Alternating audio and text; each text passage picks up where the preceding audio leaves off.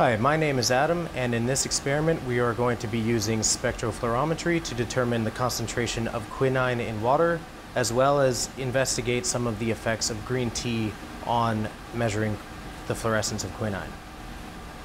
In this experiment you'll want to produce a stock solution of your quinine in water, as well as make a small cup of green tea in a 250 ml beaker.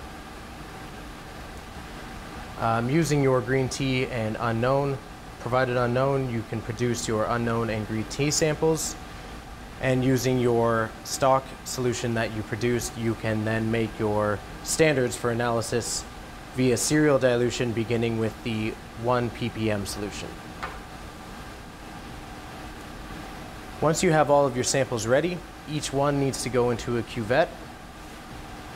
And you just want to fill up to this line located near the top of the cuvette. At this point, you're ready to start analyzing your samples.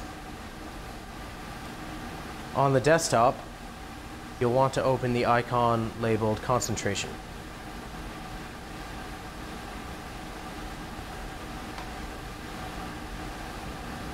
Then we need to ensure we have the correct method loaded, so we go to File, Open Method, click on Method 2303, and click Open.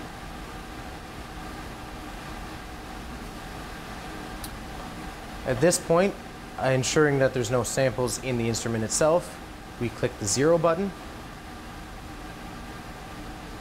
and then we click Start. A list of samples in order that they're going to be analyzed will be prompted. Click OK, and type in a name to identify your group.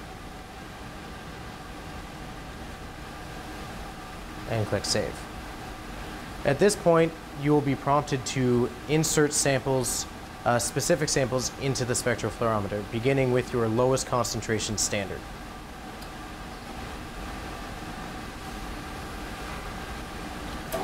You simply slide the lid open here, put the cuvette into the holder, push it all the way to the bottom, close the lid, and then click OK. You will then be prompted to insert the next standard, and this process will be repeated until you have measured all of your standards and unknown samples.